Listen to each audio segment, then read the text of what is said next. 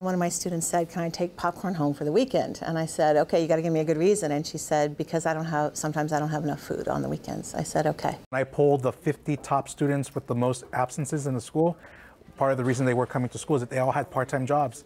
They were bringing money home to support with food, rent, other necessities.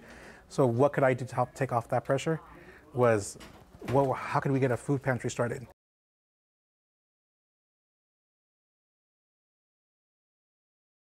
When a student needs food, they know that they can go to the pantry, they can just take items from their classroom at any time.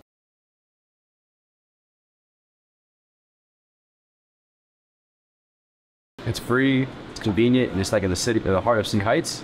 So it's like access to everybody. We can't do it alone as a school. We need partners like Feeding San Diego, and we're so deeply grateful. I truly believe it's been transformational.